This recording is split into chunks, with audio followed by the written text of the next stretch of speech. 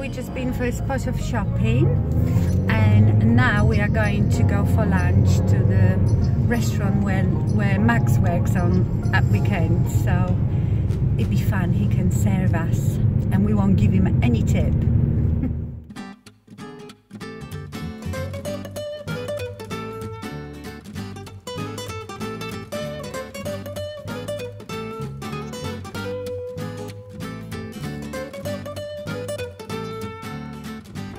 Hi my lovelies, so we had a lovely day yesterday. We went to for lunch to the restaurant where Max is working, so you saw him working a bit. I quietly videoed him, and I bought a few things, so I wanted to show you what I bought. First thing I bought is this.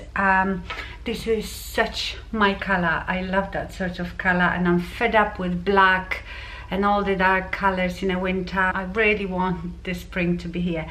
So this is from Mint Velvet, and I have a lot like thick jumpers, but nothing a bit thinner. You know, it's unusual that it's very cold here, so I don't often wear those really thick jumpers, so I thought I'd get something thinner, and I love Mint Velvet. And this is just a crew neck with like a very pale grey star, and he's got like grey things here. So I got that one, and I also got a plain grey one, the same shape, plain grey one with like an embossed grey heart. I didn't bring it down here. I will put the link to it. They do it in different colors. I might get, they did really beautiful pink as well, so I might get the pink one. So I went into Kiko and I bought the color lasting creamy eyeshadow. Does that have a name? No, they usually don't have names. They just have, I think on a website they might have names, but this is 07 and it's beautiful. I just quickly tried it on yesterday. When you look at it, just have a look, you will see like two colors in there, because before you touch it, it's actually a bit misleading because it looks quite peachy pink, but when you actually go into it, it's more of a taupey silvery color. So I was a bit disappointed with that. It's still beautiful color, but I thought I was getting different colors. So if you have a shop and you can go and look, stick your finger in the sample to see, because what you see on the top is not exactly what's underneath it. Can you see? So it is like a peachy one where I didn't touch it, but where I've touched it is but look at that. It is so beautiful, and it's so smooth and creamy, so it's almost glittery, but it's not like chunks of glitter that fall out.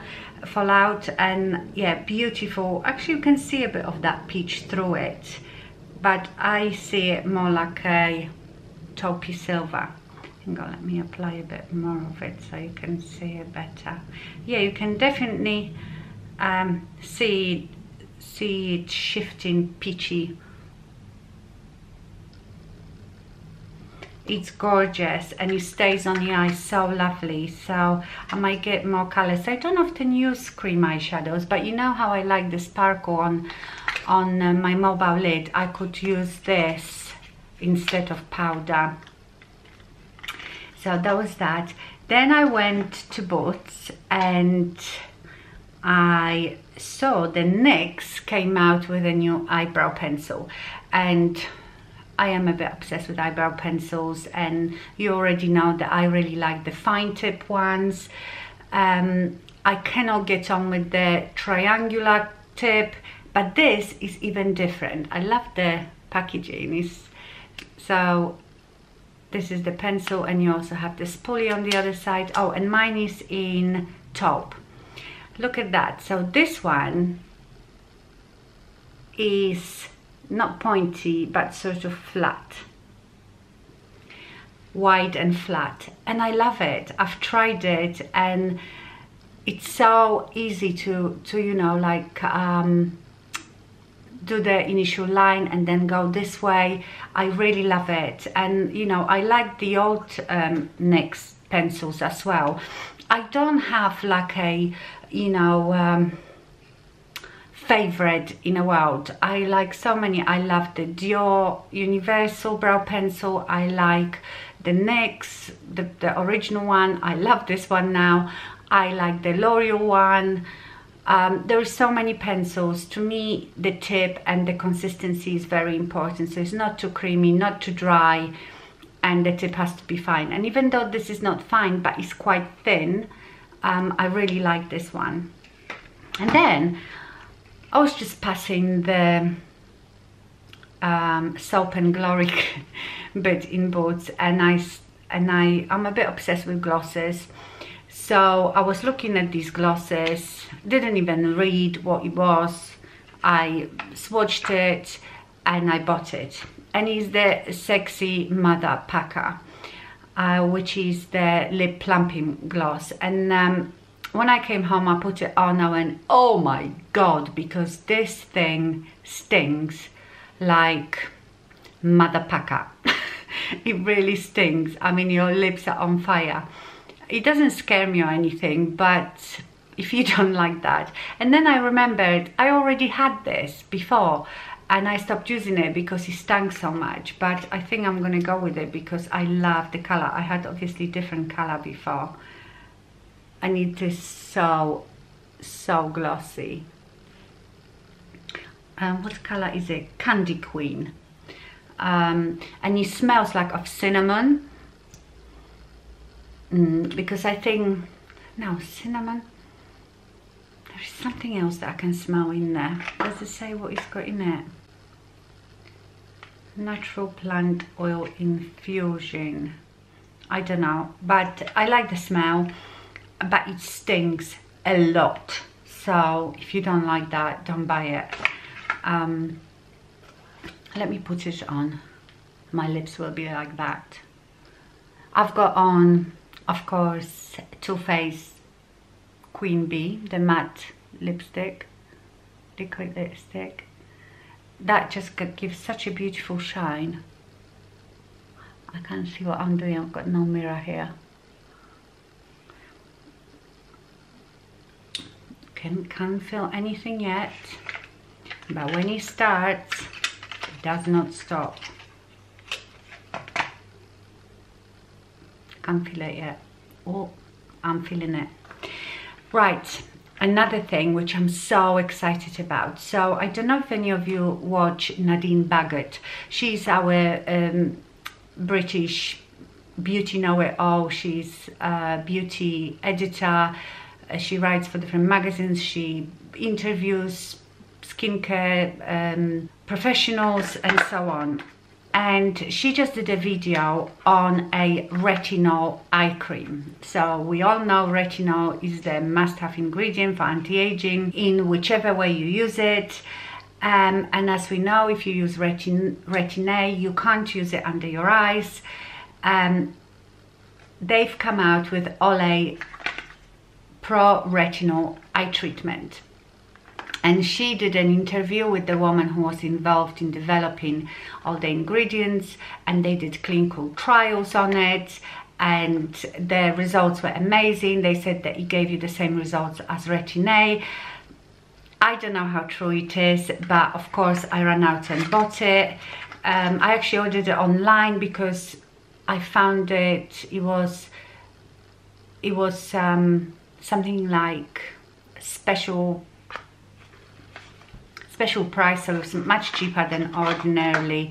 So this is the tube, and I'm going to start using it every night. They say you can use it in a day, twice a day, but I'm using in a day right now that Color Science Total Eye. I really like it, so I will be using it in a night and we will see. I am really excited, and I'm not going to go into science because, you know, I know nothing about it. I research things and read things.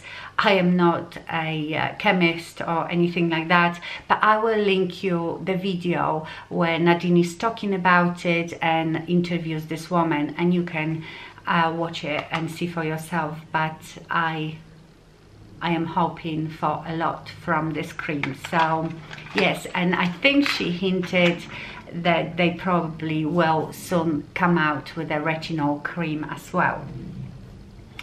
What else did I buy? Oh, I bought Burberry Eau de Parfum in Weekend. Oh my god, I've never had it. I smelled it before, but I absolutely love it. It is very fresh and it's nice and strong, and it lasts so long. I have this problem that when I put any fragrance on, I smell it for about 5 minutes and then it's gone. This I can smell for a few hours, so I absolutely love it. Again, I think I bought it because I found it somewhere at a very good price, because it is not cheap. I think I bought it for £30. I can't remember, but I will try to find you the link to it. So this is the box. So it's a Burberry Weekend. Okay, last thing. Excited so much about it too. I bought something from Homedics, and I have a couple of things from Homedics and I really like them. So you know, I've had this problem with my neck and I always have problem with my back, and the problem is that I sit a lot and sit in this position, and the best thing for it is stretches. Yoga is absolutely amazing to do, but I've got no time to do yoga. I already go twice a week to the gym. I have no time to go and do yoga class as well. So I bought this. I show you the box. It is huge, so I don't know if you will be able to see it. Let me just move the camera a bit.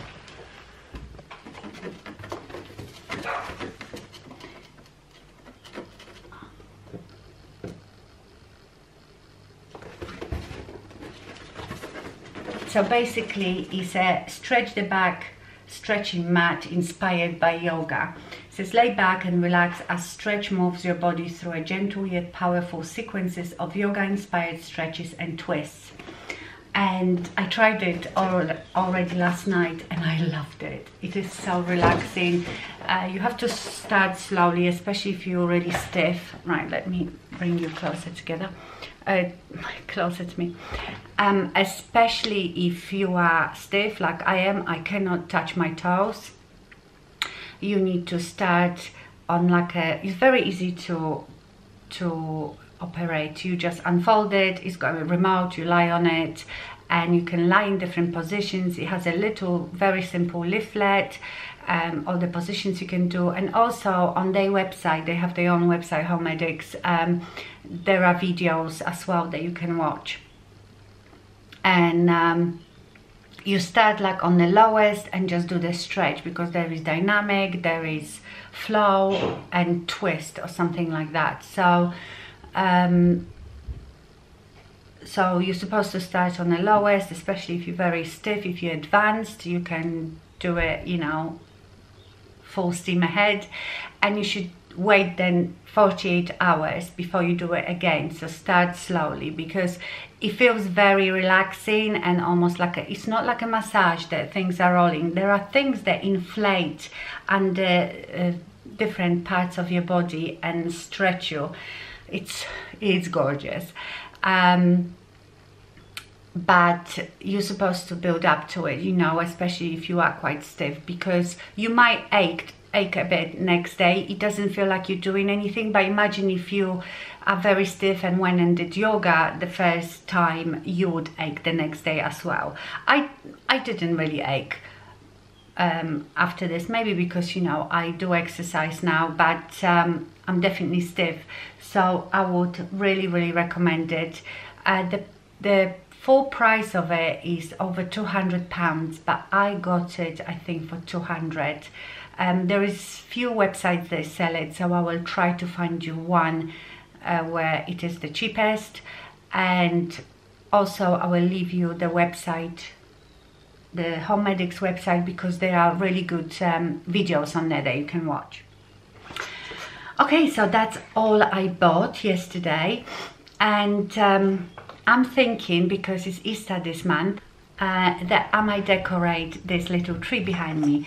I remember when I went to the garden center and I was looking for something for Valentine's Day to decorate and I didn't find anything. I bought some of these eggs, and I think I have some other ones from years ago. And I also have these little flowers that I used to use in my crafting.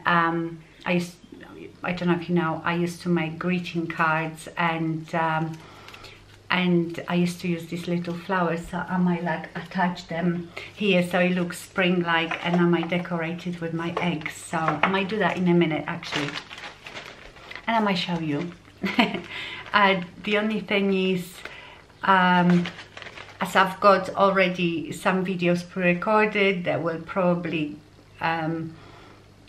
come out this week, you might not see the things behind me because I would have pre-recorded these videos before I decorated. So, oh, by the way, because you probably will be asking me about these are quite old. I love these earrings. I actually have to clean them. They're silver, so they've gone a bit tarnished.